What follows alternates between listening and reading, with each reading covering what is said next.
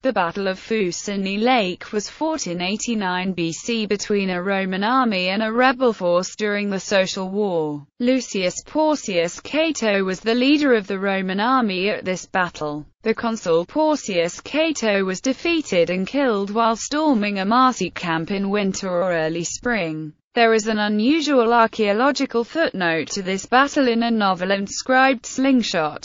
A lead cone with a small iron ring at the top is interpreted as having had an attached string to make a combined sling and bullet used in this battle. The inscription, in the Venetian alphabet and language that mentions a Florodiceo, attests the presence of Venetian troops at this battle. This object is sufficiently unusual, in both its nature and its long inscription, as to suggest that it served some special purpose, e.g., might it have carried a flame over the camp ramparts to set the camp alight. Any speculation must take account of the survival of this object. The current assumption is that this weapon fell in the lake and was only recovered in the 19th century when the Fucine Lake was drained.